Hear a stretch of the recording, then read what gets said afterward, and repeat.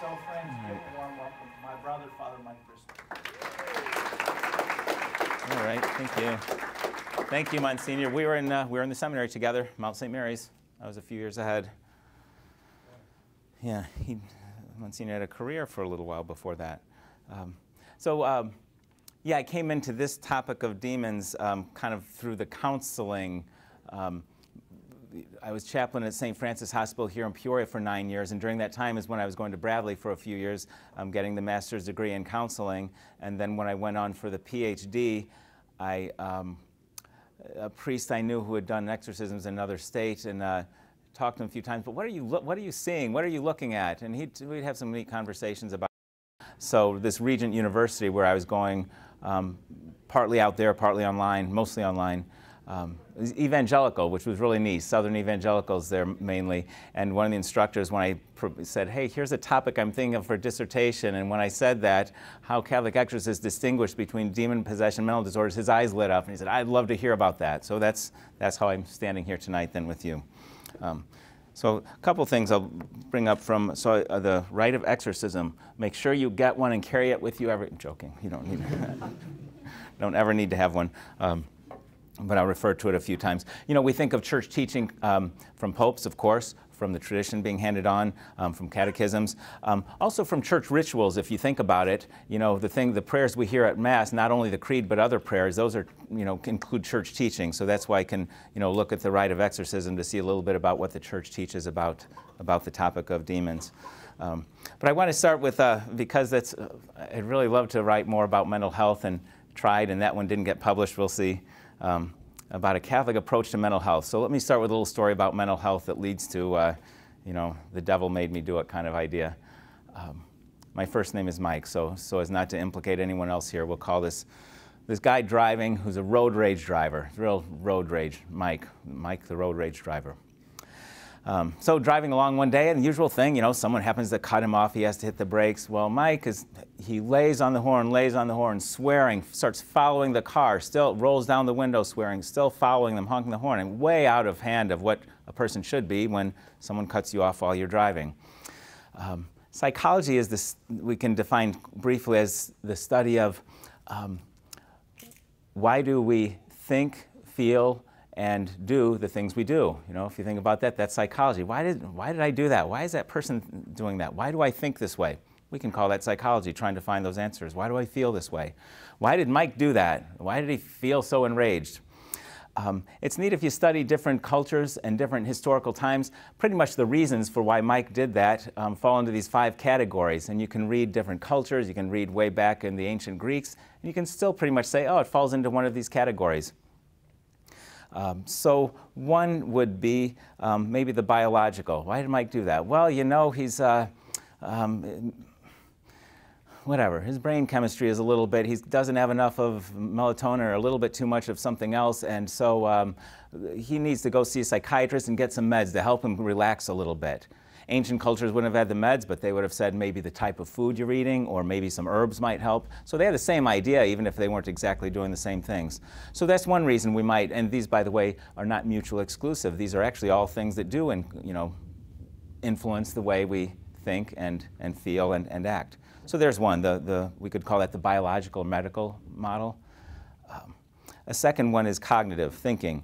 So what's that about? Well, I guess Mike, he goes around all day thinking angry thoughts, and keeps those in his head. Well, naturally, when some little thing happens, it's going to affect how he reacts. So he needs to change his attitude. That would be the cognitive one. The behavioral one would say, well, he's just been doing that, and he needs to change. So maybe he needs to, if he were to come to me as a counselor and I were doing the behavioral model, I might say, well, hey, you might get a ticket. You might get in a wreck. Think about the actual behavioral, physical consequences of what you're doing. Why do we have a kid stand in the corner? Why do we put an adult in jail? Partly to protect society, but partly, hey, here is the actual consequence. The idea being change the behavior, and, person will start changing on their own after they've gone through that. Okay, we're getting bored. We need demons here. All right.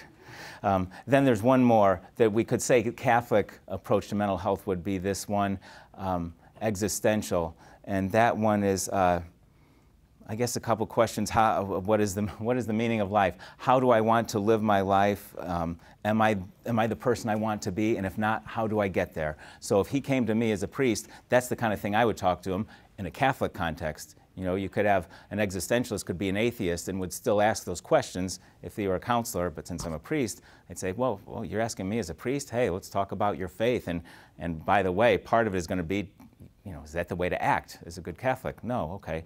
So existential means existence, your whole thing. So those are 4 models of why we do and act, what did I say? Think, feel, and act the way we do. The last one, the devil. The devil made me do it. That's why he did it, because he's possessed. Probably not. But that's not a new one either. Cultures and throughout the world and cultures through history have seen certain reactions and thinking, that's a devil, you know, or more than one. Some kind of evil spirit, something like that is causing that. That's somewhat changed with Freud, who was really, yeah, he had problems. But he's in some way kind of made that, oh, we're not going to blame evil spirits and demons. That's all ancient. I'm Freud, and we're the late 1800s, and we're going to change that. And now it's the id and the ego and superego and all this stuff. Basically saying the same thing, only putting in making it more nonsense and changing the wording. In other words, what if a demon is doing it? What is that? Well, it's some dark, mysterious force out of my control that's compelling me to do something. What did Freud say the unconscious was? It's basically some dark, mysterious force compelling me to do things. So he just changed the wording and made it more foolish, and so there we are with that.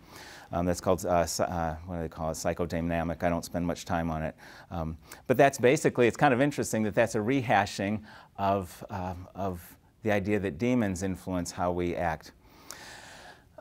The Catholic existential one, so the Catholic approach to mental health would look at, if we want to look at the negatives, why do I do things that I don't want to do? You know, such as this guy who comes in, Mike, the road rage driver, who came to talk to me and said, I do that. Why do I do that?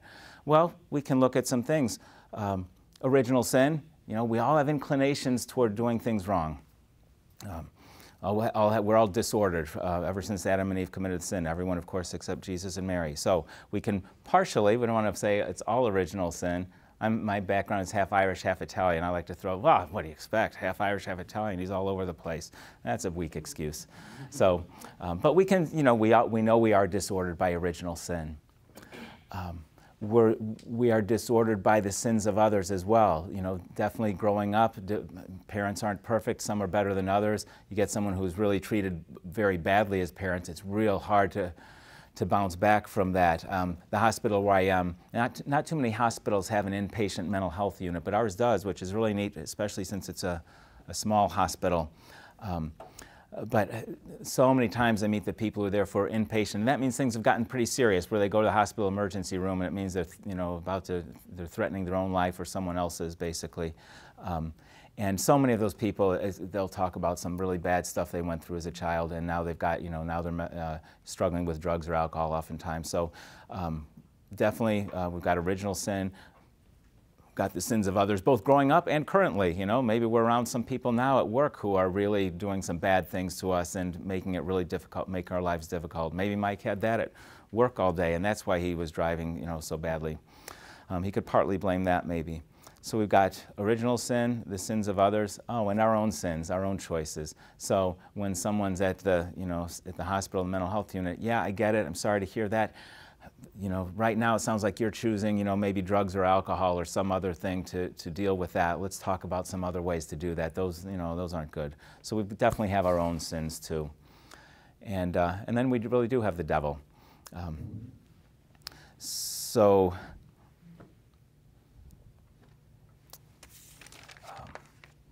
We'll talk about what the devil is then.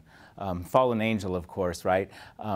You know, when the beginning of the Bible says that human beings are made in the image of God, and we're the only ones named in all of the physical creation that are the image of God. And when I bring this up in these days, and you know, I like dogs. I was going to say as much as the next person. Probably not, because I don't have one because they're too much work. But I was fine when I was in the rectory and the other priest said, well, good, I get a dog around. I like a dog, but I'm not going to take care of it. It's his dog. But some people are really attached to animals say, oh no, they're all, you know, very human. Okay, well, to do the existential type thing or the Catholic thing. No dog gets up. You know, I just talked about Mike, the road rage driver.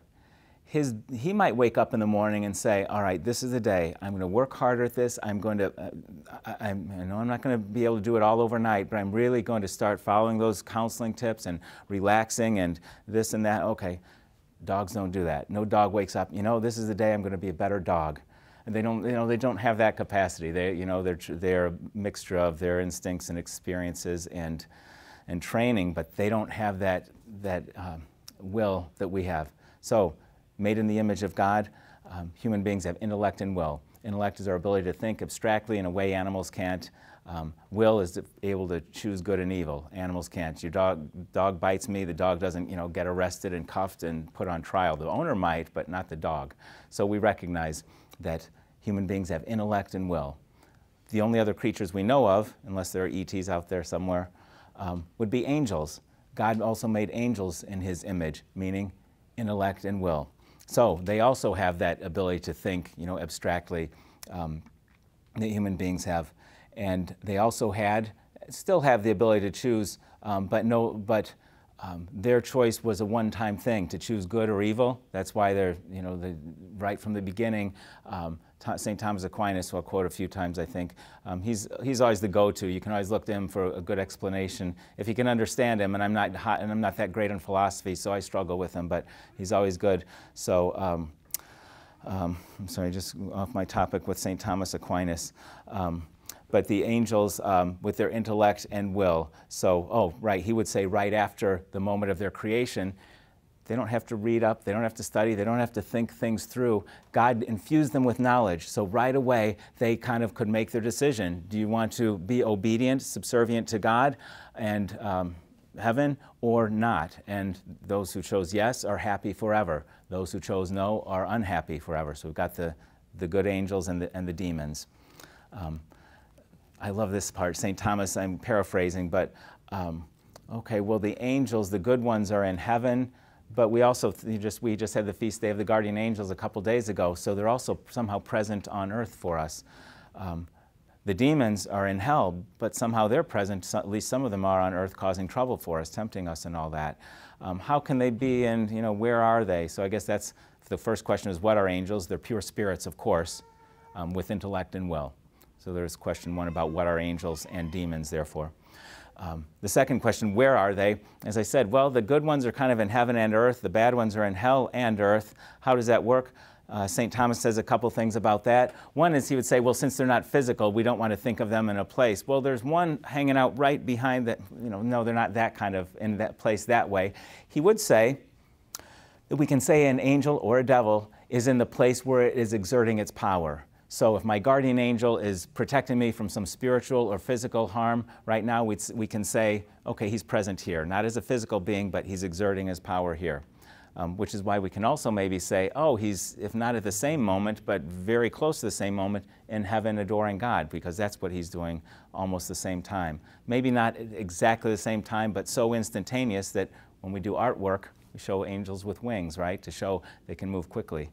We also show them, my first name being Michael, so I love the artwork of Michael, stomping on the devil, maybe with a sword or a spear or something. For someone who kind of likes creepy things and stuff, hardly anything creepier than those the cherub image of angels, little baby heads with wings sticking out of them. I find those extremely creepy, but I get the symbolism. The head meaning that's where our intellect is, right? Our brain. So it's showing that they're not an animal. They've got a intellect and will. A baby meaning their perfect purity. The good angels never sinned. And again, the wings showing that they can move instantaneously. It's still creepy though to see a little baby head with wings.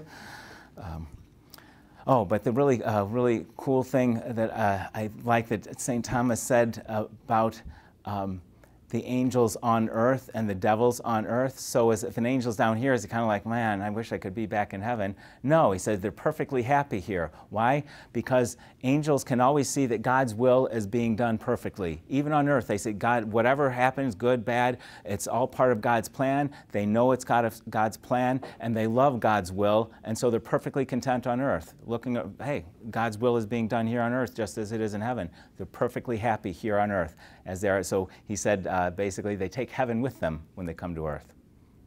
Devils take hell with them when they come to earth. They hate God's will. And so in hell, they hate God's will, but they're smart enough to know God's will is always done. And even if we sin and whatever things go wrong in the world, they're smart enough to know God's wins in the end, and they hate that. And when they come to earth, they still hate that. They still know, even though they have these little victories here on earth, they're, yeah, this and that, and tempting people to sin and succeeding, whatever, they still know in the end, God's will overall is done. God's plan will take place at the end. They know that, and they hate that. So they're still miserable. They bring hell with them, as St. Thomas would say. The good angels bring heaven with them to earth. The bad angels bring hell with them. Because otherwise, it would be like, hey, you're both here. Aren't you both kind of the same, feeling the same about it? Not at all. Two different, completely different things. Do you want to give me a time update, maybe at 7:20, 7:40? Can we do that? What is it now? It's 54, 6:54. Or, I'm sorry, I meant, okay, so we're about half an hour. Okay, thank you. Maybe about 7:15. I forgot when we started. Okay, so getting into the rite of exorcism, I guess, then. The most common way that demons act in our lives, of course, is temptation. And I would put out there, that's the most dangerous, is temptation. What did the devil do in the Garden of Eden? Which, think of, oh, poor Adam and Eve. Can you think, I don't know if they knew that the whole fate of all billions of human beings was on them at that moment. That would I feel for Adam and Eve. That is a terrifying thought, that what you do here is going to affect all of humanity for, thousands or tens of thousands of years or whatever. So how does the devil, what's he going to do? Possess them? No. Little whispering serpent. Hey, you see that? Go ahead and take it. No, God said not to. No, it's going to be fine. Take it. So that little whispering serpent, I think it hasn't changed much since then. That's the most dangerous, in my mind, more so than whatever else the devil does, is that just that little whispering voice. Go ahead. No, it'll be all right. No, God, yeah, never mind him. That's how the devil mostly works, right? That's the ordinary activity of the devil. But when we say that, we don't want to make it sound like ordinary, so it's no big deal. Temptation is huge. And we don't want to also think, though, that the devil is the only source of temptation. You familiar with that? We would say the flesh and the world and the devil. So the flesh would be things with our body. So, sins against purity, drugs and alcohol, gluttony, whatever, laziness, anything involving our body, those temptations we have, those would be temptations of the flesh. Temptations of the world, I think we can almost boil it down to two, power and popularity. You might say material things. That's true. I guess I think that's so connected maybe to power or to the body, if I want all these luxuries or something. But power and popularity, never underestimate those temptations. Why does that person do that? Why do they want so much power? Why do they need so much control? There doesn't need any further answer. A person wants power because they like power. A person wants control because they like control. And we all do, by the way, but we have to rein it in, of course. That's humility. How much power and control am I supposed to have, and how much am I not? And then popularity, who doesn't want to have a few people who like them? Who wants to have everyone hate them? No one. So again, perfectly fine, but the temptation is to go with the latest fad. And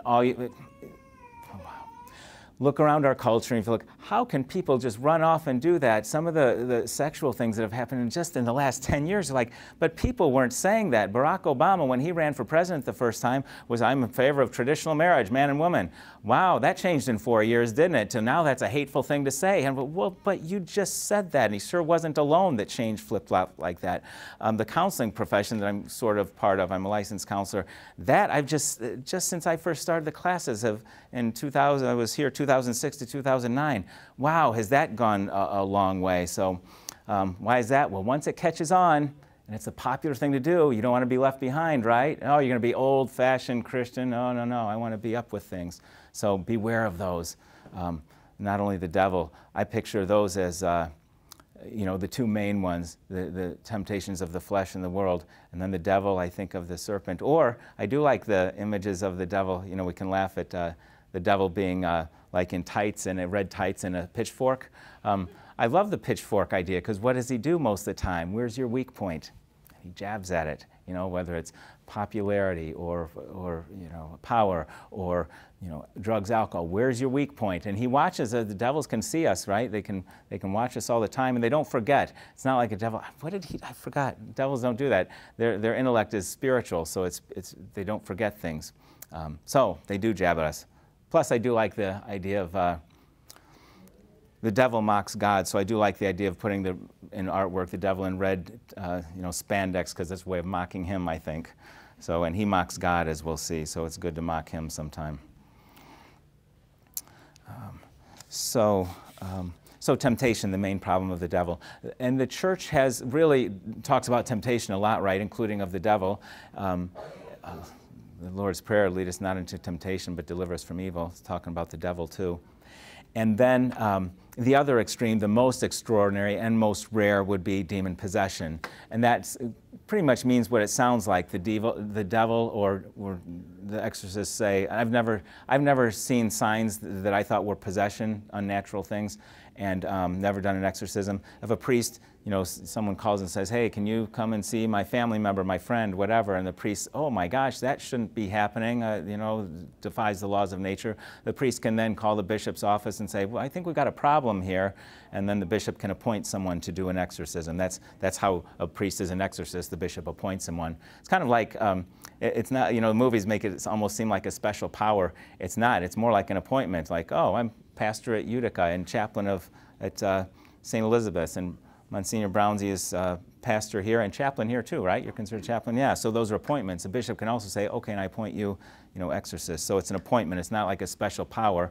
It's an appointment, and then you got the power of the church to do it, of course.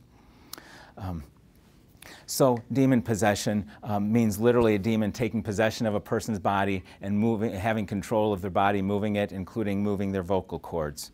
So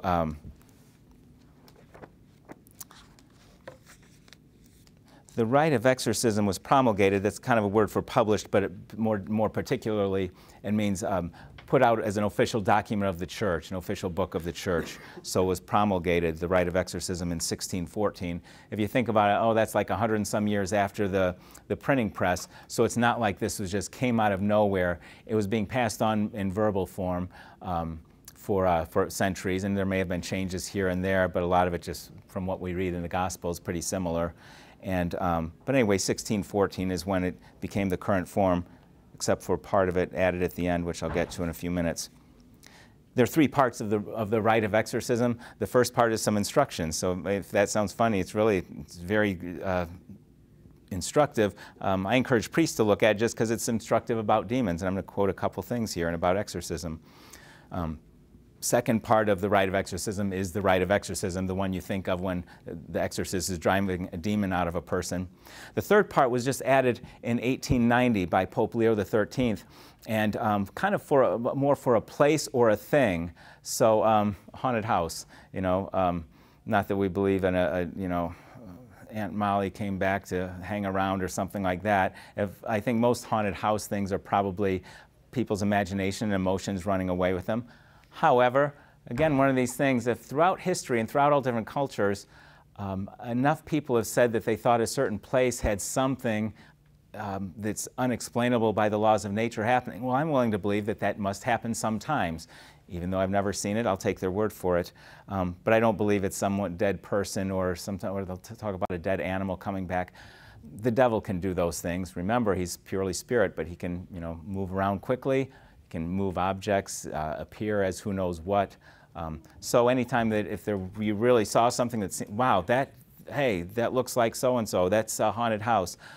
Depending what we mean by haunted, I would say, oh, if you really saw something, that was the devil.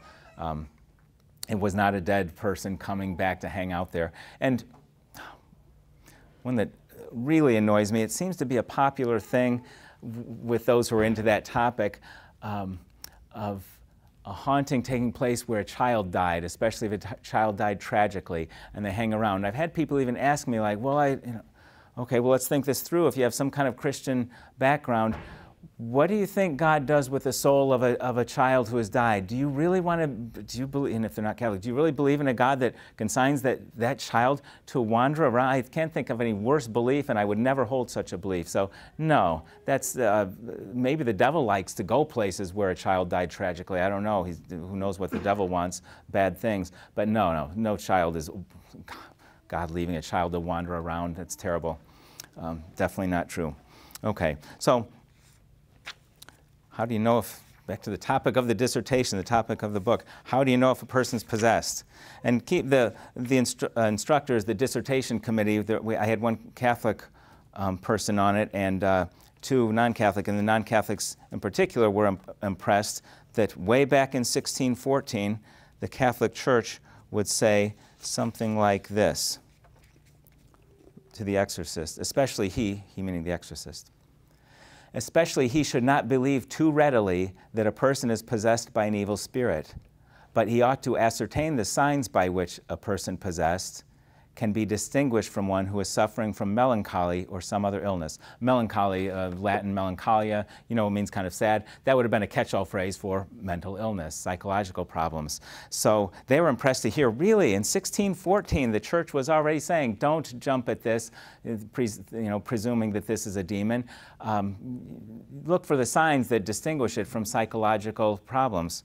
Okay, what are those signs? So, signs of possession are the following. Remember, the devil likes to mock God, right?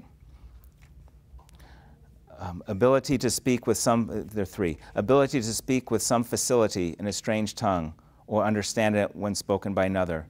What does that remind us of something good that God did? Pentecost. Okay, so the apostles could speak and preaching the praises of God. When a person is possessed, and again, I've not seen it, but I am certain that they are not going to be praising God with the things they're saying. They're going to be blaspheming, swearing, saying who knows what kind of bad things. So, but they're going to do some things in another, they can do some things in another language. How is that? Again, keep in mind, Satan, a pure intellect, or a pure spirit, he's got an intellect. It's as easy for him to know English as it is to know whatever, you name it. Swahili, one of the African priests I work with at St. Francis spoke Swahili. You name the ancient Hebrew, Latin. So a person starts speaking a language that they shouldn't know, sign of possession.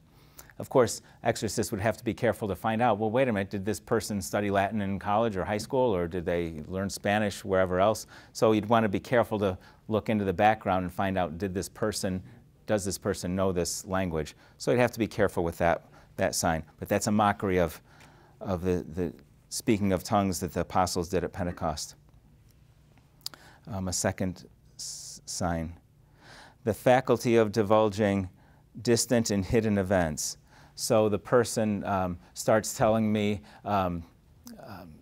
something about my past that they shouldn't know. Okay, I've never met that. That's the one exorcist told me. He said, if you hear that, that's pretty definite. You're dealing with this person, he said, and they start telling you some things. I don't know them, never laid eyes on this person, and now they're telling me things about my past. Pretty clear cut, something is seriously wrong here. But the devil knows what I did in the past. It's interesting, exorcists say there are gaps in their knowledge, though. So I guess one demon isn't watching me maybe my whole life, maybe doing different things, but would know some things about my past and be able to throw them out at me if I were the one doing the exorcism. Distant events. Exorcisms oftentimes take more than one time. The exorcist will meet with the person a number of days. So suppose the exorcist says something and telling me something that's happening, I find out that night, oh my gosh, he knew what happened today wherever, a car wreck 100 miles away or something. How did this person standing here, they were with me when that thing happened. Oh, the devil could see it happening, he knew it was happening. Devils and angels are not like God. They're not everywhere at once, they don't know everything, but again, they can move around and know more than we can. So that's the second. And by the way, what would that be a mockery of? I would say of maybe a prophecy, and some certain saints who have had visions and things like that.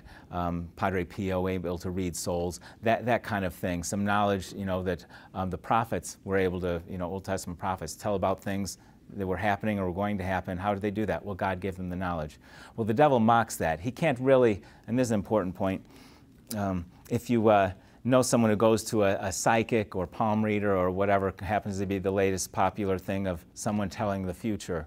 A crystal ball, I don't know if anyone really does that now. A Ouija board.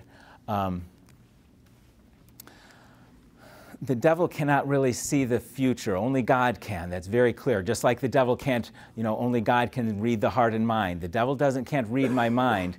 But, let's say you get a husband and wife who are together for a long time, and they can tell by tone of voice, facial expression, bodily, what's wrong? I can tell. Wow, how'd you know that? Well, they've been observing each other for decades. Devil's smarter and can observe and doesn't forget. So even though he can't read our mind or heart, he can sometimes almost make it look like it, maybe.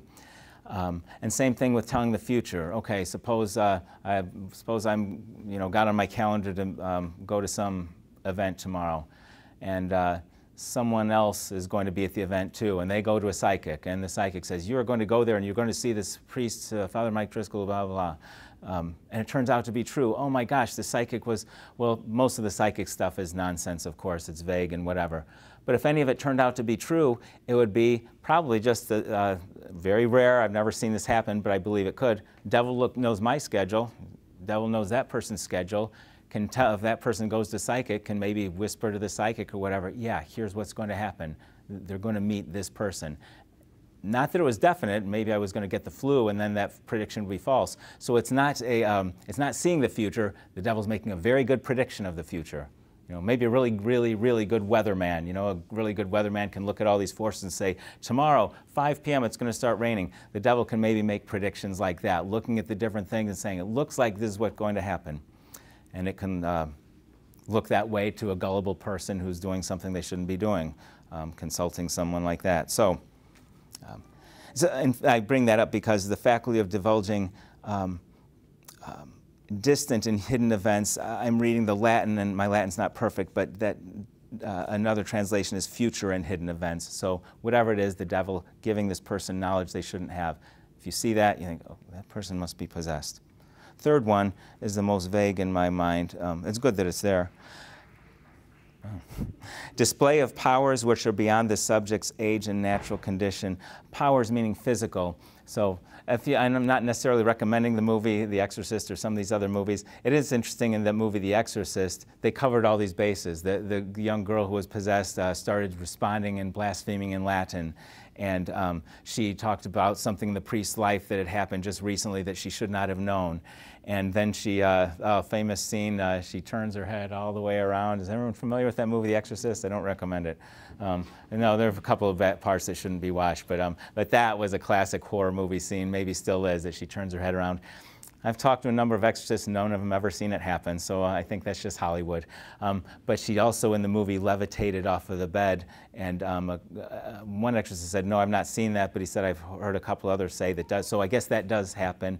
More, I think they talk about great strength, and that is very, very, anyone who's been, I've been a hospital chaplain 15 years, anyone who's been working in the emergency room for some time, or the mental health floor, you can have a small person, I'm thinking of like right now, I remember a small young woman who was in several times, God bless her, just, I don't know what her past was, horribly, I'm sure, hurt. When she is out of control, when a human being doesn't care about hurting themselves or someone else, it would usually take 4 good-sized guys to hold, one holding down each arm, one holding down each leg, and strap her down to this thing and give her a shot to calm her down. It totally breaks your heart to see it. But she wasn't possessed. That was not demon possession. I saw her once at Walmart, and she was so sweet. Oh, it was so neat, and it so broke your heart to see how she was in that other situation. So she was not possessed. So that one can be tricky. Although here's one, a little bit disgusting, but a priest said this is one thing that convinced him this person was possessed, that he had, the rite specifically says the priest should not have the Eucharist with him in such a way that the person is going to grab it and desecrate the Eucharist. But he thought he was doing an exorcism, and he's just done a few, and he said he thought it'd be helpful to have them in the church with the Blessed Sacrament on the altar and a monstrance. You know, everyone know what that is, a gold cross that, you know, you can see the body of Christ. And a little bit gross, but he said the person, male or female, don't know, was some distance away, and he said with spitting farther and more accurate, and then like they had someone, whoever was assisting him, like move the monstrance, and the person was still able to spit distance and hit the, he said it was too far. Yeah, I know, you look disgusted. I know, but so that kind of thing would be a physical thing. You're like, that's not right, you know? Who practices that much to be able to do that? So that was one of the things. And they tell me, the exorcists tell me, they don't want just one thing or one instance of something, because they could be mistaken. So it's like, show me the money a little bit. They're trying to follow the ritual. He should not believe too readily a person is possessed by an evil spirit. What's my example of that? So that's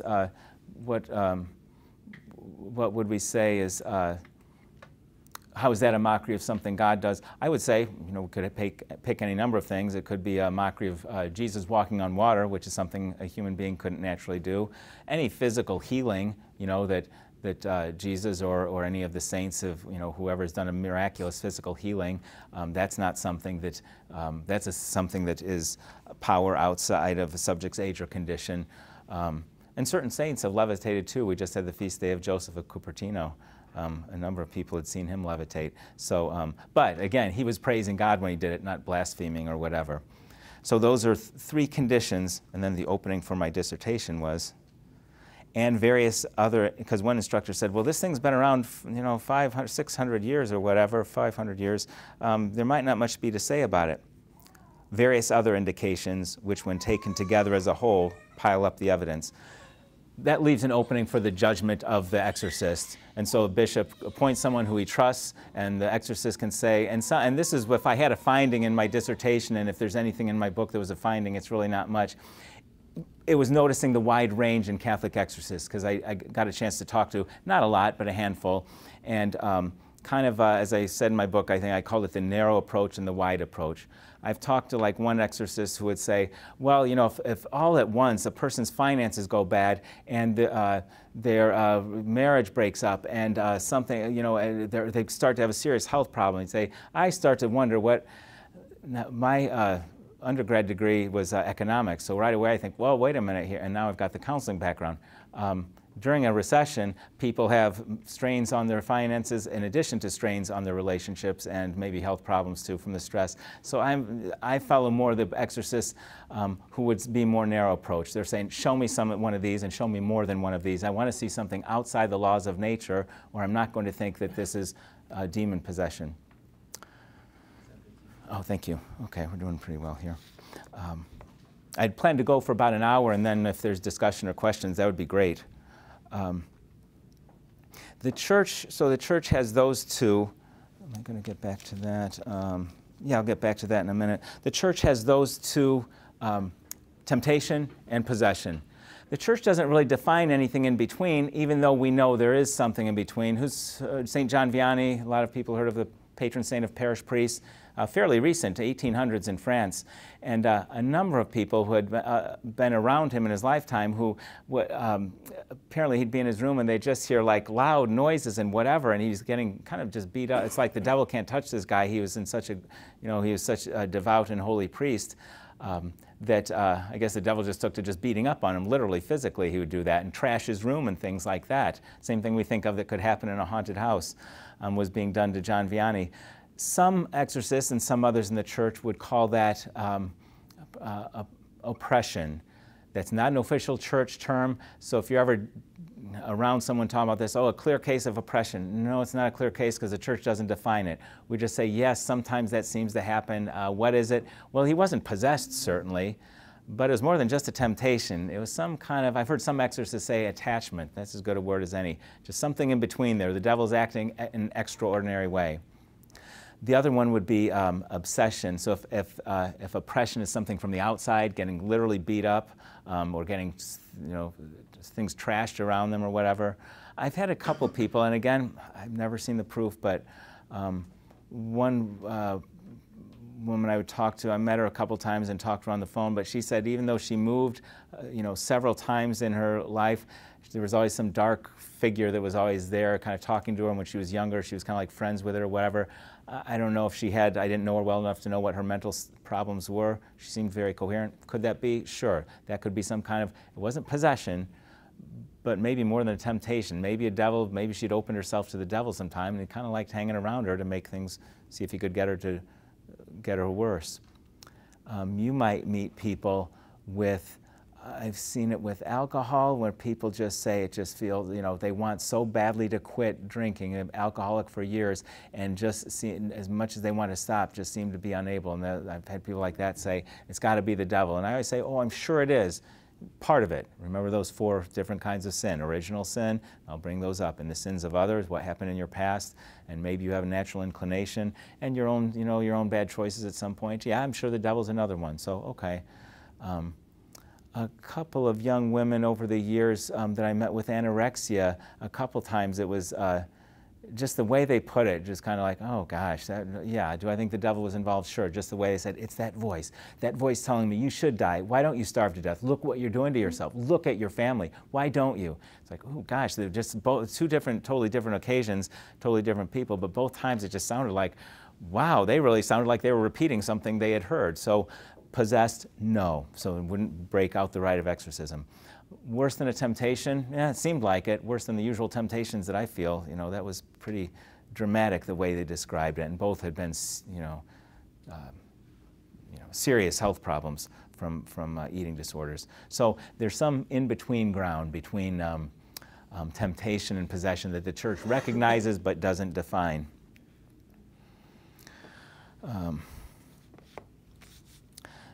The rite goes on to say that, was that one worded? That's kind of neat the way it's worded.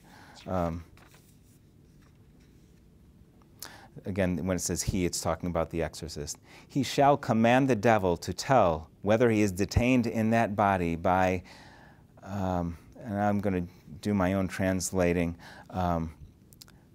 the translation, and this is not an official translation, this is what some, I don't know if he was a priest or whoever did a translation, that's fine, but it's nothing official about it. So he says necromancy, evil signs or amulets. But if we look at Latin maybe a little bit more detailed, we can see the mockery of God. I like pointing that out. The devil is bad, he's really bad, and this is what he likes to do, mock God. So he can be detained in a body 3 ways. Operum magicum. What's that? Operum operations, works of magic. This translation says necromancy, which, because that means, what's necromancy? Talking to the dead. Oh, well, wait a minute. We should talk to the dead. We should ask our saints for prayers. We should pray for the souls in purgatory. This is a mockery of that. Talking to the dead through a Ouija board, doing a spell, whatever. So works of magic means Wicca, witchcraft, whatever way I think I'm saying things that I'm going to be controlling the world, the elements, my love life, whatever the case may be, as opposed to it's a mockery of prayer. If you think of it, it's the exact opposite of prayer. Trying to do a magic spell so that I can control things. If I just say the right thing, this will happen as I want it. Prayer is the exact opposite. Prayer is, I'm not in control. God, you are. Will you please do this? So it's an act of humility as opposed to an act of pride. So the devil, of course, prideful, and that's a mockery. So the exorcist is supposed to find out, command the devil to tell whether he's detained. So I guess the exorcist might command the person, to the devil possessing this person. How did you enter them? Was it through some kind of spells, magic, whatever you were trying to do? All that stuff is nonsense, of course. It's not like there are real magic spells out there. It's all nonsense. Now, the devil might toy with the person, hey, you're getting involved in witchcraft. Hey, it's starting to work. Wow, these spells really work. No, they don't. They're gibberish. They're nonsense. The devil is toying with you, though, maybe. If it seems to be working, oh, well, great. He's getting a grip on you. He can make those things happen and leave you, the fool there, thinking that you're doing it. He's actually doing it to pull you away from God and make you think you're, doing whatever you're trying to accomplish. So opera magicum, malefica signa, evil signs. Those would be maybe rituals. So it's interesting. Human rituals tend to be a lot of the same things they can look the same even if they're drastically different. An altar, well, Satanists use an altar, and so do we. A chalice, I think Satanists, witchcraft, I think they like to use a chalice, so do we. So some incense, burning of certain plants. So some of the things look the same. Again, that's the mockery, though. We're doing those things offering sacrifices to God. They're doing it to offer sacrifice to who knows what or where or whatever, whether it be, Satan or some other false god or something like that. So that's the second thing the exorcist is supposed to ask if the person is detained by. Were you doing some kind of rituals, some kind of evil rituals, a mockery of the sacraments? And malefica instrumenta, and that evil instruments, so evil things. And I would think of maybe like a Ouija board or something like that, but clearly the ritual means something smaller, like a charm or an amulet or some little crystal, something like that you think is giving you power, or that you've, whatever, a witch or a Satanist, whatever, they would want to use little things. Why do I say little things? It had to be fairly small because, after it says the evil signs or amulets, if the one possessed has taken the latter by mouth, so it can't be a Ouija board, I presume. You're not going to, gross, okay. He should be made to vomit them.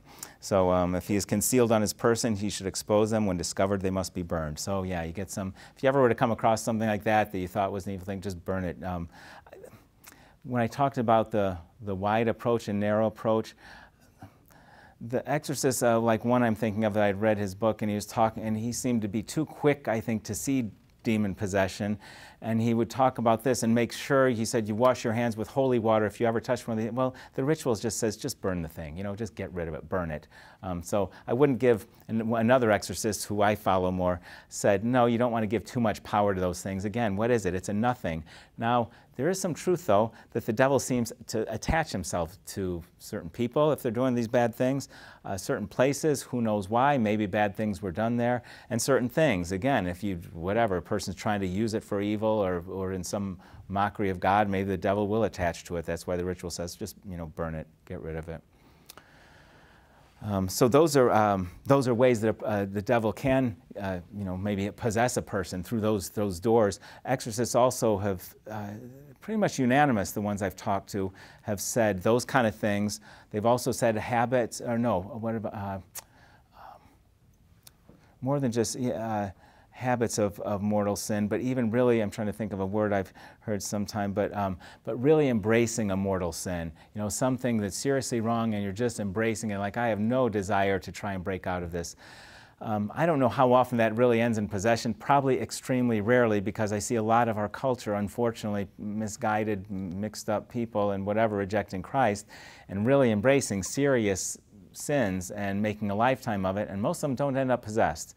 So I believe that can be a door, but it just doesn't seem to happen too often at all. Still a very bad thing to have those habits of serious sin. That's the thing. Sometimes I wonder if the devil would say, I am not touching that. They're on their way to hell. I don't want to mess that up. I've got a good thing going here. I'm going to hell. And the other one, and this one is maybe the hardest for me when, again, I'm citing now a couple things that a number of exorcists have said, going away from the ritual, so this is opinion. And that is like trauma, abuse, some of those things. I'm like, whoa, wait a minute, you're talking about someone who's been hurt badly and now they're, and they said, well, it's not that maybe so much as what follows, which is holding on to anger, revenge, hate, negative emotions. Oh, that's why Jesus was so adamant about you've got to forgive, you've got to try to forgive. Forgiveness, by the way, this is huge. I'd love to write a book, but I don't have enough to say about it. But forgiveness is huge. But it's not done, because it's not unusual for people to come to a priest, I'm really trying to, and sometimes I think I've forgiven mom, dad, old, blah, blah, blah, whoever that was, ex-husband, ex-wife. But then other times I'm just so enraged and whatever, and then I realize, no, I haven't forgiven them. Okay, well, a couple things about forgiveness. First of all, it would mean hoping this, if you've forgiven, you hope they go to heaven. Do you hope that person goes to heaven? Most people say yes. Sometimes if they're that hurt and that angry, sometimes they might say, you know what? Since you ask, no. Okay, we'll start with that then. We need to start praying that God give you the grace, to, hope for that person's salvation. So you got to start wherever the person is. So for forgiveness, Right. It's never done. It's like any other virtue. Mercy is a virtue we could say is forgiveness. How about the virtue of being chaste or the virtue of being patient? You know, we don't say, oh yeah, virtue of patience. You know what? Today's Thursday. 2 weeks ago, last Wednesday, I finished. I'm patient now. Well, that's good. What about tomorrow? You know, same thing. So that's kind of takes the pressure off. Don't worry if you feel like you haven't. Oh, I haven't forgiven that person. Well, some days you're going to be better at saying a prayer for them and letting it go. Other days are going to be harder. That's how it is with every virtue. So when it comes to forgiveness in your life, don't put too much pressure like, why aren't I done with it? No. Good news and bad news is it's never done. Practice it every day. Pray for that. Jesus said, pray for your love your enemies, pray for your persecutors. So that's when, back to the exorcist saying, that sometimes that can be a door when a person's been hurt very badly, traumatized, abused or something. If they get into a very dark place, and that's hard to avoid, but you know, just build up in themselves hatred and anger and revenge, yeah, that might be attractive to a devil. Again, lots of people do that without ever having been possessed, of course. It's so rare. I'm probably right about an hour, and yeah, that's, well, no, I'll finish up in a few minutes here with if you're wondering, well, what really happens at an exorcism? Some of the movies there have actually been kind of accurate. It's just what you'd expect. It's some prayers. As one exorcist said, if you read those exorcisms, by the way, in the very narrowest form of the word means I'm speaking to the devil. A prayer is speaking to God, right? I'm speaking to God. The exorcisms in the rite of exorcism, you know, like here's the prayer, O holy Lord, Almighty Father, eternal God, and Father of our Lord Jesus Christ. Okay, the prayer goes on. Then it says, exorcism. I cast thee out, unclean spirit, along with the, you know, and goes on from there. So the one you're addressing God, prayer, exorcism, you're literally speaking to the devil. The old ritual of baptism, which we priests can all use, it had what they called minor exorcisms. And why were they called that? Because he was addressing the devil. But you, O devil, depart, for the judgment of God has come. That's great. You actually say that in Latin in the old baptism ritual. So the rite of baptism has those prayers and exorcisms. If you're concerned about the devil in your life or keeping out of your life, you should not do the rite of exorcism. You should, and neither should I, unless the bishop were ever to tell me or Brownsy or any priest, okay, I'm appointing you to do this exorcism. But there are lots of things in the ritual that we can and should do. So, the Litany of the Saints. It starts with the Litany of the Saints. Oh, great! If you're concerned about, pray the Litany of the Saints on a daily basis, or when you're particularly worried, or whatever. A number of Gospels and Psalms, without listing them all. The Gospels are the ones you'd probably guess, the ones where Jesus is driving out demons. So those are always good to read. No surprise, every good movie would have a crucifix and holy water. Yes, those really are in the rite of exorcism. So obviously have a crucifix in your room. Keep holy water. I keep holy water. I, bless myself in the morning and at night and sprinkle a little. I wouldn't worry about, dousing yourself or your house with it. There's some happy medium there. I definitely encourage its use, though. Especially, again, I like the old rituals. The old blessing of holy water specifically said, where this water is sprinkled, may the demons flee in trembling.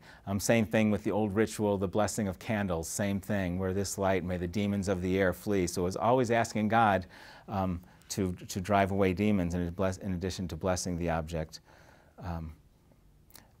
Because as a hospital chaplain, I'm dealing with a lot of people who are not Catholic on a regular basis and have been for some years. So you have to kind of tone down the, much as I'd love to start preaching the whole Catholic faith, that's not why I'm there to visit a sick person and do that the best I can. And if they have, and would you like a prayer? And a lot of them do. And I don't generally sprinkle holy water on non-Catholics, but if I know the person's Catholic, I do. But I often do it though up on that, on the unit of the mental health unit. Somehow I feel better sprinkling holy water up there. And when someone asks there, I tell them, well, this is like sprinkling a prayer around, because, again, it's the opposite of superstition. When I bless this water, I ask God that wherever I sprinkle this water, may your blessing come, and may the demons flee in trembling. Oh, okay, so what I've already asked God to do, when I'm sprinkling the water, I've already asked him in advance what I want to ask him to do by that holy water. So yeah, that's the rite of exorcism. Like I said, it's command. Oh yeah, what one exorcist said. You know what he says? You notice that in the exorcisms, you spend most of your time insulting the devil. carrier of death, robber of life, shirker of justice, root of all evil, fomenter of vice, seducer of men, traitor of nations, instigator of envy, and that's all in just one part, and I could go on to 2 others. So you really do spend a lot of time, if you're the exorcist, just insulting the devil. I guess that's the opposite of praise of God, as it should be. So there's the first part of the ritual is those instructions that I was reading from. The second part is the prayers and exorcisms. Oh, by the way, you want to know how to drive away the devil without doing the exorcisms, but another part of the ritual that you can and should do. How about this? This is after all the exorcisms. In addition, it will be very helpful to say devoutly over and over again the Our Father, Hail Mary, and the Creed. Oh, that kind of sounds like a rosary. So pray the rosary. It's right there in the rite of, it doesn't say the rosary. It says pray over and over the Our Father, Hail Mary, and Creed. You want to make sure you're safe from the devil. As one exorcist said, this is not rocket science. He said it's prayer, sacraments, and sacramentals. So say your prayers each day, pray the rosary, sprinkle holy water, go to confession. Maybe I'll end with, I will end with one more thing. There's a third part of the rite of exorcism added by Pope Leo XIII. That's more for a place or a thing. I think I mentioned that. So if I ever did, or Monsignor did, go to a house, all priests get requested to do that. And I'm not saying that people imagined it all the time. Maybe they did. Maybe they saw something. All we can do is what we go by is what we see. And I've never gone to a place to bless the house, which is always a good thing to do. Bless the house. But I've never seen the unexplainable noises or sights or whatever. I'm sure they happen occasionally, but I'm sure they're very rare. And if we ever saw that, we would report that to the bishop. Hey, I saw things that shouldn't happen. And again, he can appoint someone to do part 3 of this, which is a version of the St. Michael prayer that you're familiar with, a little bit different version, and an exorcism telling the devil, get out of this place and sprinkle holy water. Last thought. So that you don't think too much about the devil. There was a line from C.S. Lewis, the Screwtape Letters, a fictional book about the devil. But the devil said, the game is, he's telling one devil advising another. He said, the game is to get them to be running around with fire extinguishers when there's a flood. So going after the wrong problem. So if all of you here, and I don't know if all of you, but I'm hoping all of you, have a solid prayer life, the basics are have a solid prayer, take time to pray every day, not hours, you're not, monks and nuns cloistered, you're students, but take some time to pray every day. Go to Mass on the weekend, of course. Get to confession regularly. Don't put yourself in the occasions of serious sin where, if I go there, I'm probably going to commit a serious sin. Well, then I better not go there. If you're doing those things, then don't worry about the devil much. You're already doing the things to keep him away. So if you were doing those things and then worrying about the devil a lot, you would be the one running around with a fire extinguisher and a flood. You're already doing the things. The people in our culture who laugh at the devil, but if they're doing all the wrong things, they're the ones who should actually be concerned. So it's kind of a two-edged sword. I see sometimes the people who are most concerned about the devil's influence are usually the people who are doing everything right, or most things. I mean, we're going to have our sins, but keep trying to progress in holiness. The people who laugh at the idea are the ones who think, you know what, you might really want to think about this stuff. You should maybe worry. This is bad stuff. The Wicca and witchcraft and all that kind of mock, oh, those are silly Christian things. And oh gosh, okay, what can you say? I wouldn't do that if I was you. I think that's everything I have for tonight, and I've probably gone about an hour or so. Can we ask you some questions? Please, yeah. I'm going to take a drink here. Does anybody want to start us off?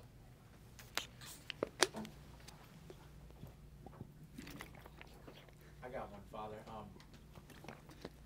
Envy. Why is envy called the diabolical or devilish sin?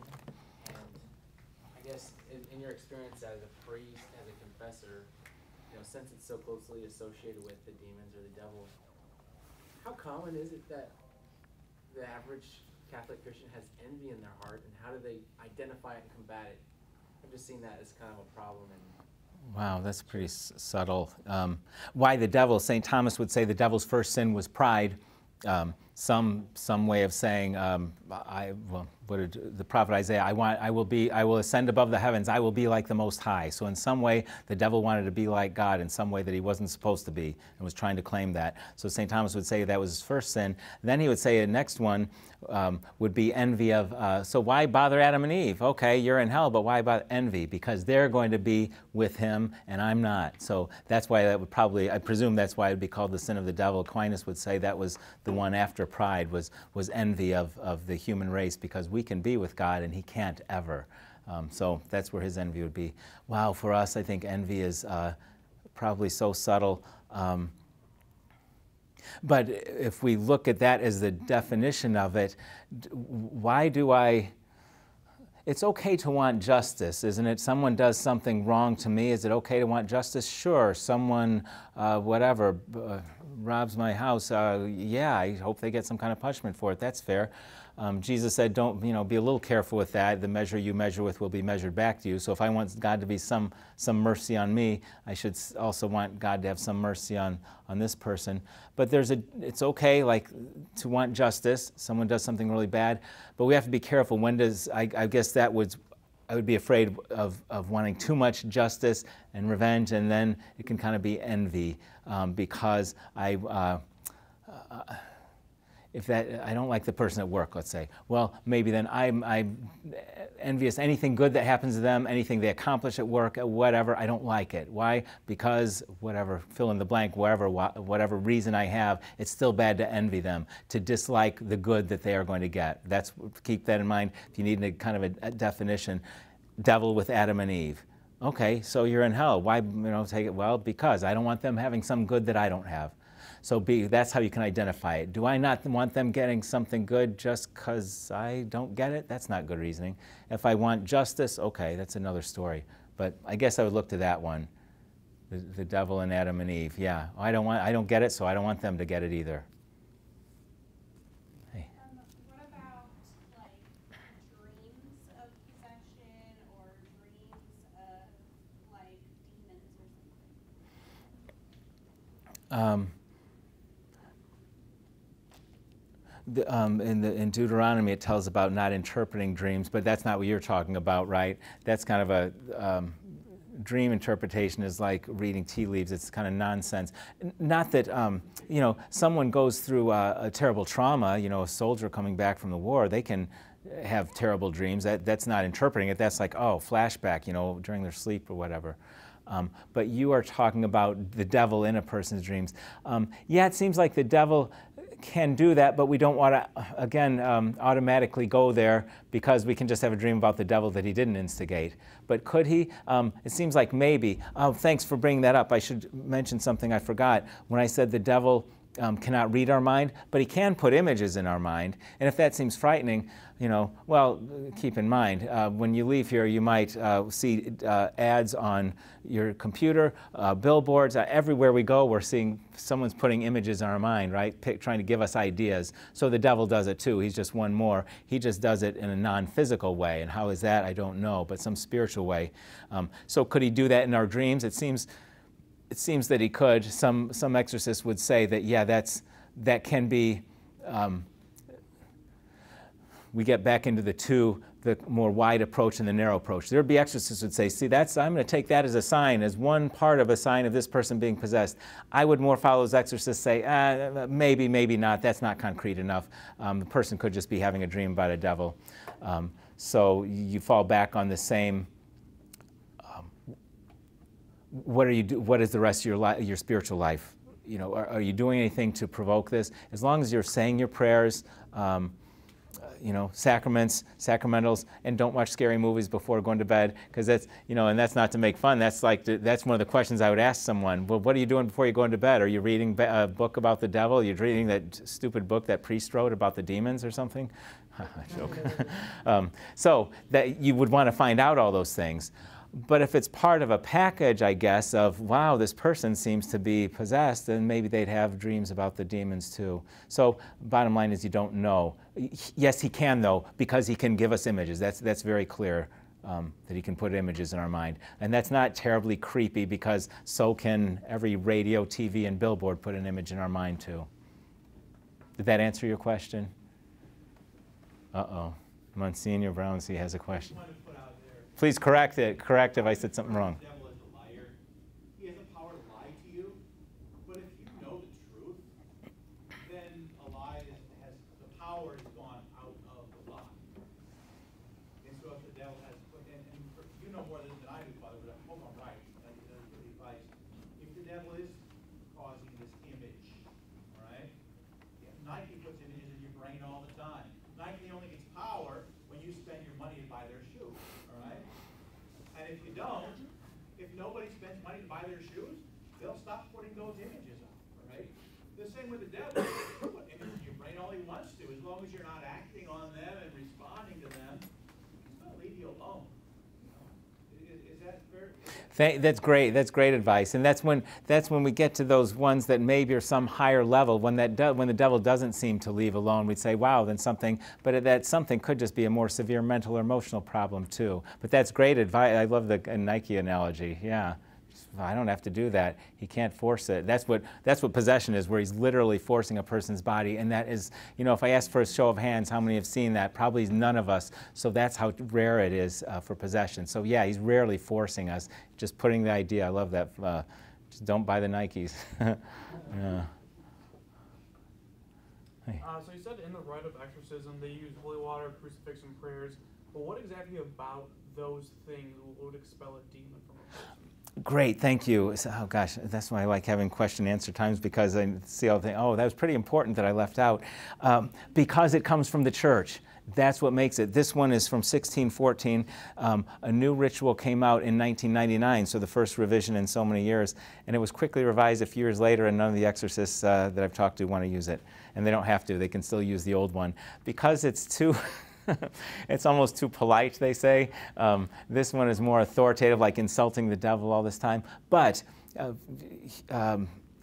one exorcist said that another exorcist said, so this is the exorcist grapevine. You know, I like to talk to these guys because I learn about this topic. He said, oh yeah, this one exorcist told me, yeah, when I was doing the exorcism, and he apparently using the newer ritual from 1999, and the demon said, you're not trying to get rid of me with that useless thing, are you? And the exorcist was talking to me, he said, well, I told him, he said that, and you believed him? You know? So, yeah, even if this one, if I were doing it, I'd like this one, insulting the devil and stuff, but what gives it the power is the power of the church. The flip side of what makes the words of consecration in the Mass changed slightly in English. 5 years ago, Monsignor, 10, time goes by, we're getting old. Just 5 or 10 years ago. How do those words change the bread and wine in Jesus' body and blood? Because the church says they do. So purely the authority of the church. So the holy water, well, what makes it different? I fill it out, we have a thing at the hospital, and the people in the cafeteria once or twice, that's it? That's all your holy water is? Because they see me filling up with the thing there. I said, well, I bless it. No, it is just tap water. It's not like we get it from a special spring. It's the power of the church saying the blessing. What else did you say? Crucifix, you know, the image of Christ. Somehow the devil hates that, and then if we bless the crucifix, all the more so. The whole ritual itself is because it's authorized by the church. So that's a great question, and keep that in mind. It's the authority of the church. Why, like I said, the exorcist is not some guy who happened to be born with some superpower. As one exorcist said, he said, yeah, maybe I should be wearing a cape and a red E on my chest for exorcist.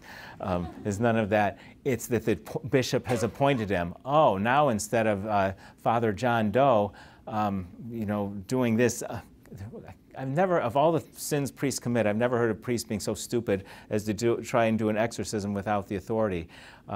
Okay, the devil who is who he is because of disobedience, and so as a priest I'm going to take him on by being disobedient. I don't think that's going to go well. I've never heard of a priest being so foolish.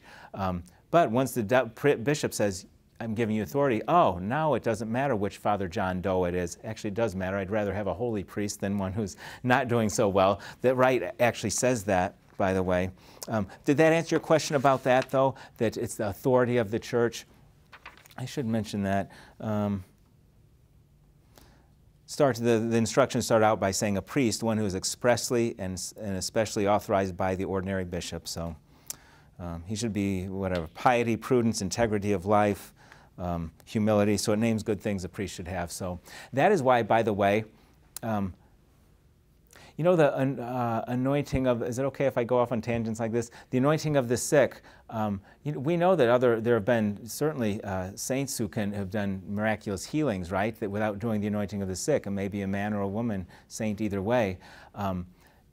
So God's miraculous healings aren't just confined to the anointing of the sick. He can do it through anyone who wants. As average Joe priest who's not a saint, that's the way I'm supposed to, pray for healing and for grace and forgiveness.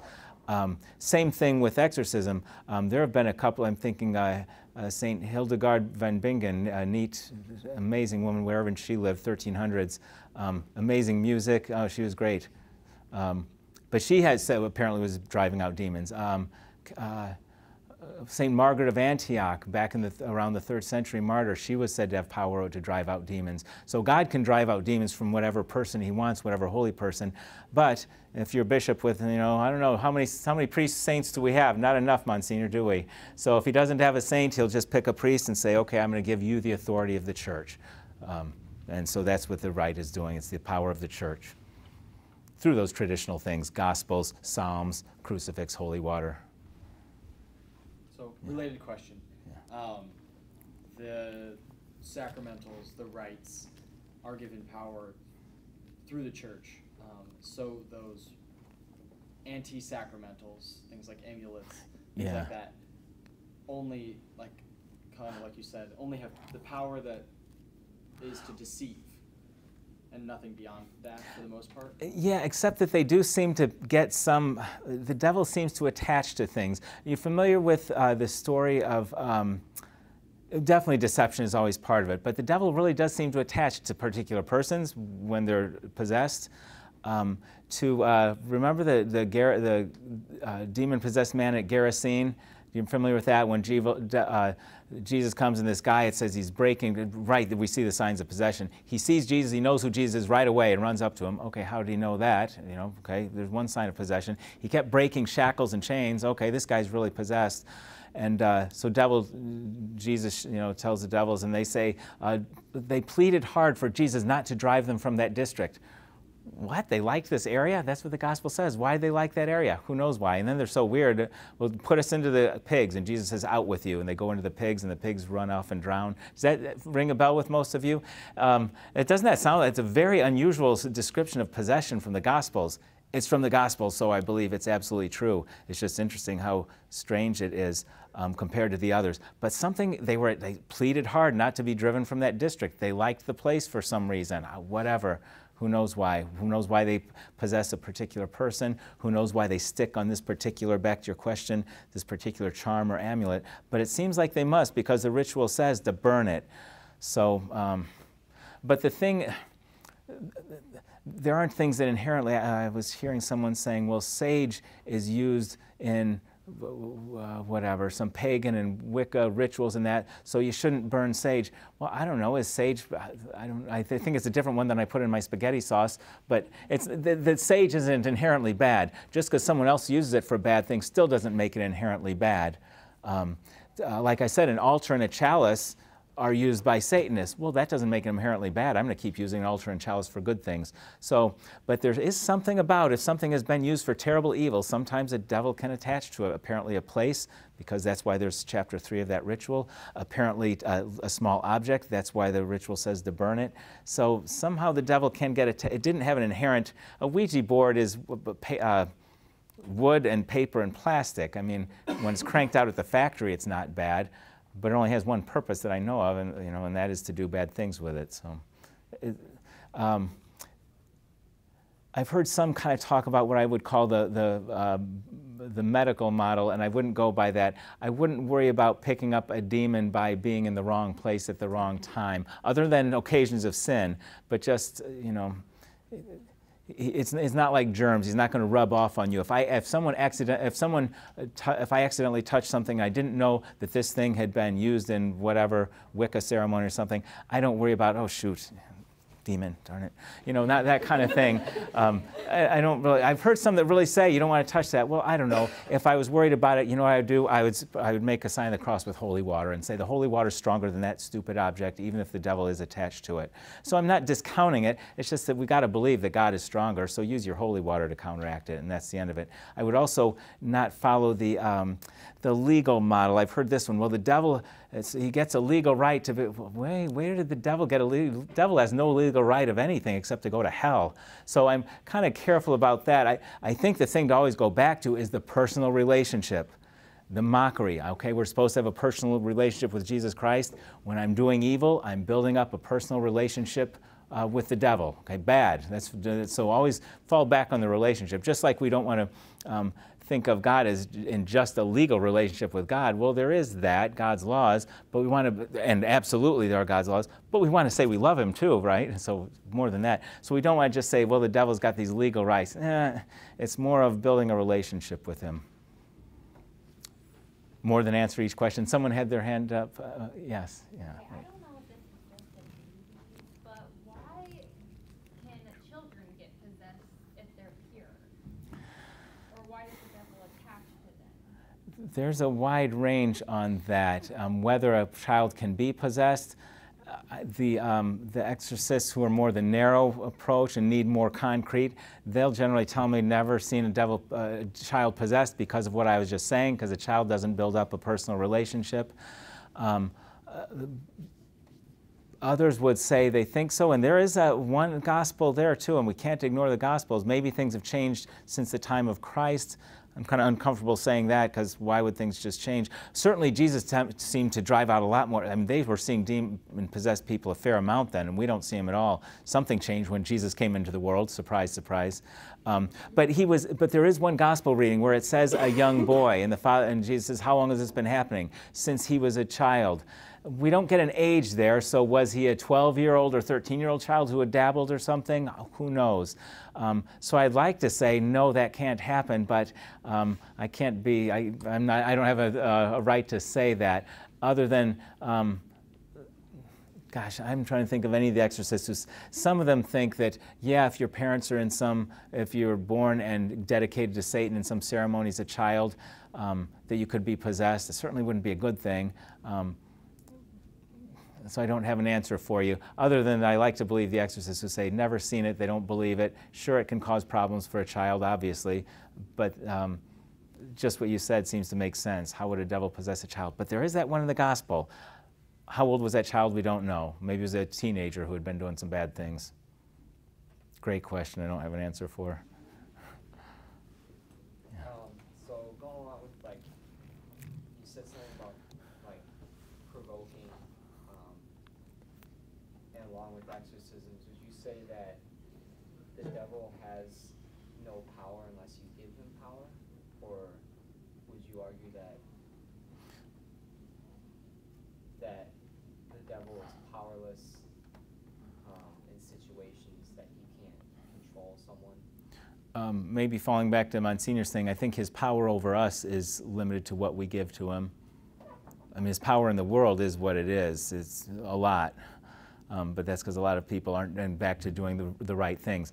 But if you're, how much power can he have over you if you are praying daily, going to confession regularly, avoiding occasions of sin? I don't see him having much power. But he's going to have power in the world, certainly. It's interesting to see how he grows from that little whispering snake in the garden, and how does the devil appear in the book of Revelation, a huge dragon. So yeah, he's going to be more powerful at the end, or showing his power more at the end, more open. He's going to definitely have power. But over us as individuals, God is stronger. Keep up the relationship with God and follow his laws, and I don't see how he'd have much power over you at all. He'll keep trying. So would you say that, like you said something about people or persons provoking, provoking a possession or provoking like a experience with him? I can't remember what. What do you mean by provoking an experience? I'm sorry. I can't remember what I said exactly. By that, did I mean some of the? Like with the whole thing with like objects or Ouija. Yeah. About Ouija boards. Yeah, dabbling. Something like that. Yeah.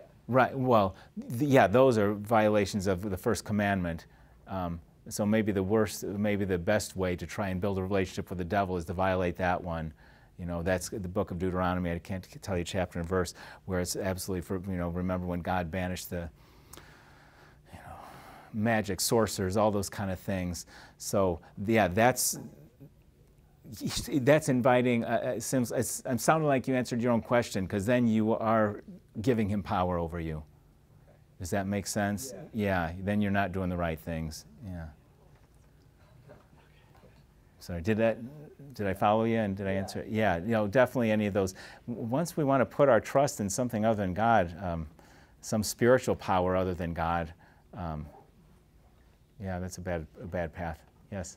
What if like someone is using them like around you or like in your building? Like if someone was like using a Ouija board in like one of the dorms or something, with the purpose of like trying to, I don't know, do bad stuff. That's where you'd get you'd get some disagreement. I kind of just don't. I kind of follow the ones who say the exorcists and those who would just say. I can't find anywhere in church teaching or the writings of saints that say that is going to affect you when you're upstairs or downstairs or whatever. That's kind of what I was talking about, the medical, kind of the contamination view of demons. And I don't really think that, I don't see that in the writings of saints. I don't see the catechism warning you to check out the neighbors to see if they're, you know, that kind of thing. There are some exorcists that that I just think they're mistaken on that. There's a difference of, can be difference of opinion. That they would say, yeah, beware. I don't know, I'd say sprinkle holy water, you know, it's the same thing. So you'd get some difference of opinion, but I can't find any saint or any church teaching that says that's a danger to you. It's like, I have nothing, you know, we can only control so much. I wouldn't worry about it at all. Again, as long as you use your holy water, go to Mass, go to confession. I'm sorry to say your prayers for those people doing that, if you know of any. Yeah. Two questions, one's really quick. How many exorcists are in the United States? And then two, how much does demons, deliverance, all that stuff have to do with the abortion industry? I've heard that, you know, abortion and demonic stuff's pretty closely associated. How many in the United States? You know, I think as recently as maybe 10 or 15 years ago, there might have only been a few, and Pope Benedict was encouraging more exorcists, and the American bishops at one of their conferences talked about it and talked about having more, and so there are now, I think, maybe 50 or more. The last time one of them told me that a lot more dioceses, maybe even more than that, or around that. That's when one exorcist said he was trying to kind of have a list of the names and numbers that they would keep amongst themselves just for purpose of whatever, consulting, getting together, whatever. So maybe about that many. And what was the second question? How much does abortion have to do with? You know, I've heard those stories too. I don't know. You know, isn't it sick but interesting that you know, the pagan thing of, you know, you got good gods and bad gods, good forces and bad forces out there. So you want the good ones on your side, and the bad ones, you kind of want to appease them. So the good ones, hey, I'll offer good sacrifice and stuff to whatever good gods I believe. And the bad ones, historically, different place in history, different cultures, people seem to think the bad ones like, you know, child sacrifice. So you see it in the Old Testament, God saying how I never, you know, never conceived of such a thing when the Israelites started following that. So there's some connection there with, you know, false worship of false gods and that. But how much demon possession, I don't know. You know, I read some story, kind of not even a story, it was just a parable, someone walking down a road and seeing a monastery or a convent, whichever it was, and all the priests or all the sisters, whichever it was, were all very good and holy and doing what they should, and there were demons all over trying to tempt them because, you know, they were so good. And then a person keeps walking along and sees whatever it was, a different convent where they're not following the rule at all and not saying their prayers and whatever. And there's one demon just standing by the door, kind of whatever, bored or whatever. Point being of the parable, sometimes I wonder if the devil's really hard at work, and sometimes I wonder if he's just stepping back laughing at our culture because we've got so many people intent on doing such evil. It's like, hey, I'm getting out of their way. They seem to do a fine job of heading down the path to hell without me, you know, mixing it up. Some question that about possession, that why would the devil possess someone anyway? Even the movie can be scary enough. Apparently the real thing, which I've not seen, can be really terrifying. And the answer seems to be when he gets a chance, he just can't help himself, so he'll do it anyway. But it can be an instrument for good. That's, again, a couple exorcists said, oh, no, people who genuinely possess and genuinely want to get, you know, come to an exorcist, and he said they are usually on a good path after that. I mean, scare the hell out of them, you know. Yeah. Thank you. We should have had you doing that all night, but I didn't have enough bad jokes. Yeah. Yes. So you talked a lot about like the burden of proof. Is there? Yeah. Yeah. Is a false positive exorcism like is that a bad thing? Can you not be like better safe than sorry? Yeah, no. Oh, right. Thank you. These are great questions, because then I have a degree in counseling, and I visit on, you know, most days of the week a mental health unit. I can't think of a worse thing to do when some of these people with schizophrenia, someone talked about demon dreams, who have dreams about demons or hear demons or see them. I can't think of anything worse to say, well, you know what, there's a chance it could be possessed and I better do an exorcism. I've just reinforced it for this person who probably, is the devil bothering them? Absolutely. I know he is, because I know he's bothering everyone. And I tell them that because I don't, you know, they say, and you won't believe this. Oh, I believe the devil's bothering you. Sure, and so we talk about that, and then that's an opening for evangelizing. Are you saying your prayers? And so I can talk about that. This is how to drive the devil away. But then I also say, they know they're on a mental health unit in those cases, so that's an easy one. I can say, well, you know, you're on this floor. Are you talking to a counselor, talking to a doctor? Because that could be part of this too.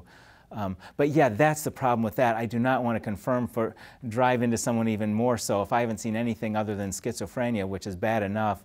And then to tell the poor person with schizophrenia, say, yeah, I saw a priest. He was sure I had demons in me. Oh, no. So that's the problem. I'm glad you asked it, because that's the problem I have with the exorcists, who I think are a little bit too, use it a little too freely.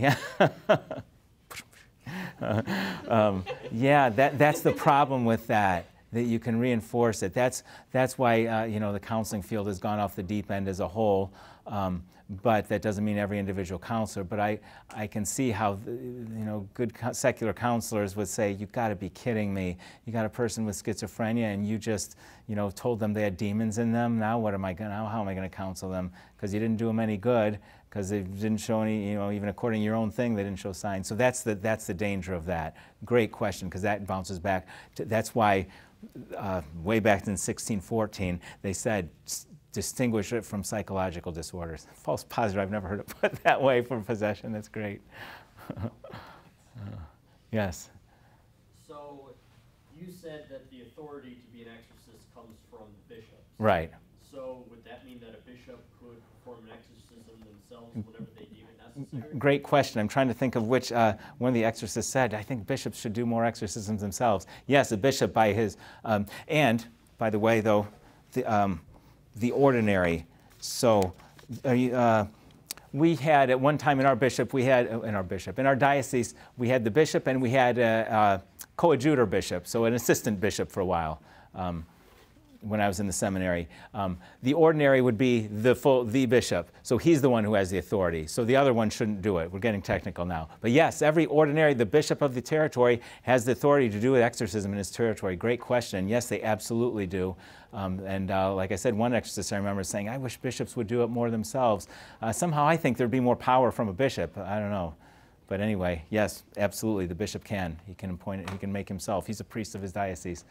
But I've never heard of any of them doing it. It's probably, I'm guessing, their sense of humility. They're saying, oh, I'll have someone else do it, you know? Yeah.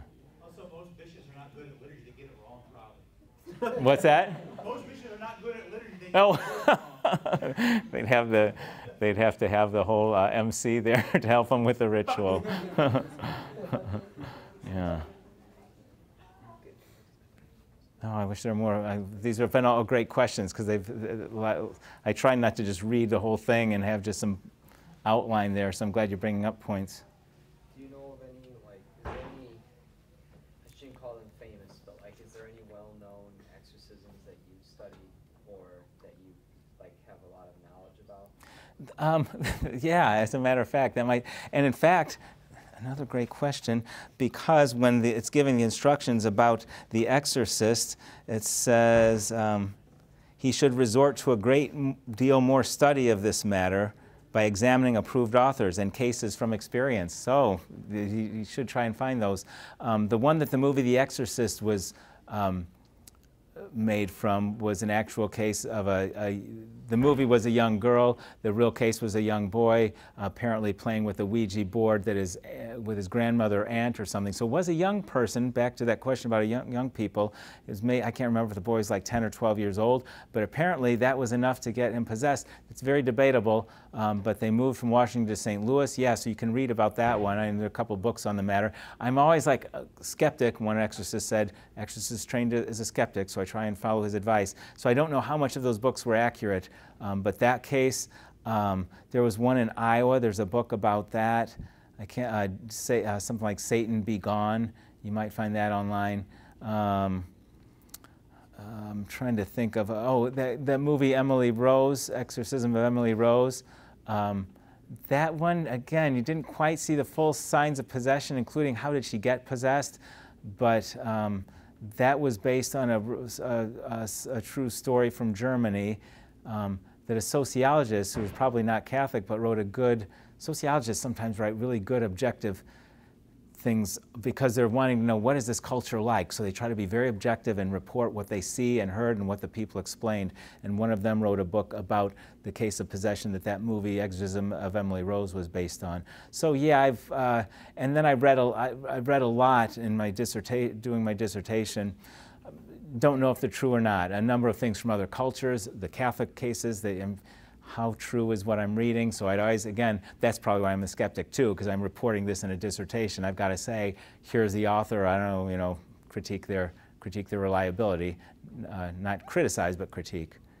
Yes, right from the right. The priest should try and read those things. The exorcist should. Yes. You mentioned Freud at the beginning about how not seeing everything in kind of the sub. Are you Freudian psychologist? I didn't mean to insult anyone. Okay. I'm just curious with kind of the modern diagnosis of mental illnesses and your just allusion to schizophrenia, which I don't understand the gamut of the whole thing, but like when I think of you putting a label on something, calling it schizophrenia, where in my mind, any time buddy back in like the scriptures or biblical times would have labeled it something else, probably closer to demonic possession. So I don't know, how are you making the divide between like psychological ailments that are commonly labeled and what is quote unquote real demon possession? I don't know, like where's that? You've got to use a great word, label. Keep in mind that with modern medical, when we call something in mental health or a diagnosis, it's not really. When someone comes to the emergency room in the hospital and, oh, my back is hurting so badly, okay, well, diagnosis, maybe the doctor does an x-ray. Oh, you've got a fracture. Or maybe says, no, not a fracture, it looks like a pulled muscle. Or, oh my gosh, you got a kidney stone. So we're looking for the diagnosis, what is causing your pain. But you nailed it. When it comes to mental health things, hey, I have been sad for 2 months, sadder than I'm used to being. I'm sleeping so much, I'm always tired. I'm not hungry, I've lost my appetite. Hey, you've just named 3 signs of depression. You've got depression. Well, they didn't find any cause. They put a label on this group of problems. That's okay as long as we know that's all they're doing. And then we can go from there and see if we find a cause. But label is what mental health diagnoses are. So yes, and the labels change every 15 years in the United States with the DSM, literally every 15 years. But having said that, possession, back to the basics. The devil is possessing, is moving this person's body and vocal cords. People with schizophrenia that I see, there's nothing to indicate that. The devil could be bothering them mentally more so than he is the rest of us. That certainly could be the case.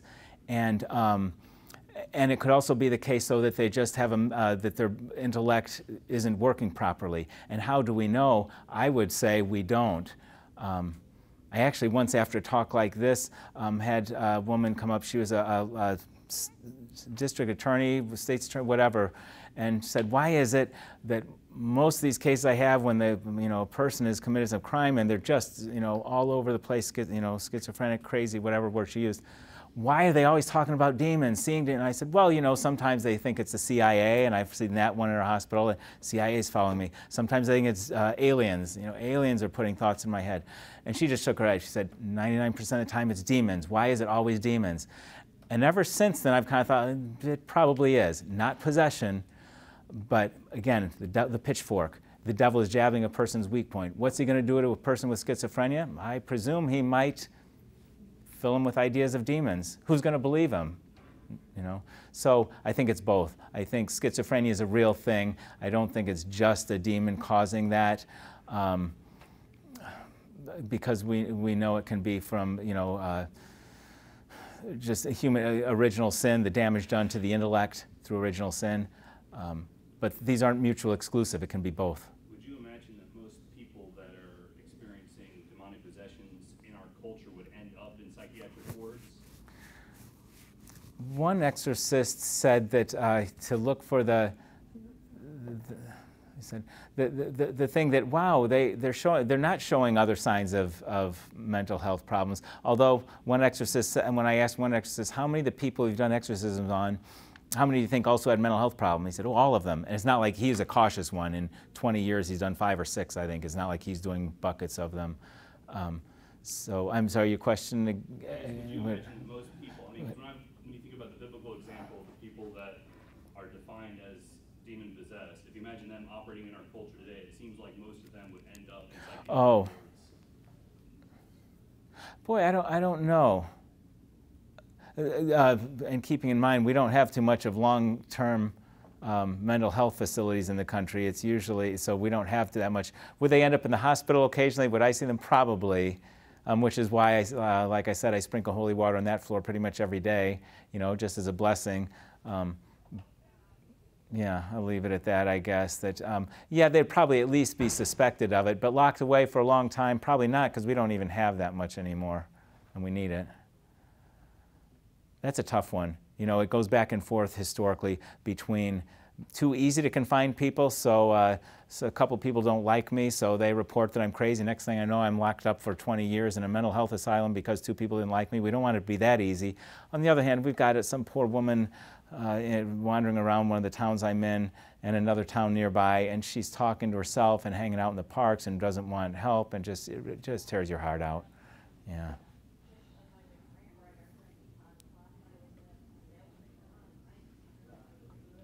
Slowing down? Oh, yes. Do you have an opinion on, there's a passage in Luke here, Luke 9:49. John answered and said, Master, we saw someone casting out demons in your name. We tried to hinder him. I imagine you know that passage. Just wondering if you have an opinion on that. So, like, I guess That was just Sunday's gospel, wasn't it? Yeah. Yeah, so I guess the disciples were, concerned that there were people that were not with them that were casting out demons. Does that have an application today? Boy, I don't think so, because because Jesus said it was okay for him, so it was okay, you know, in that case. But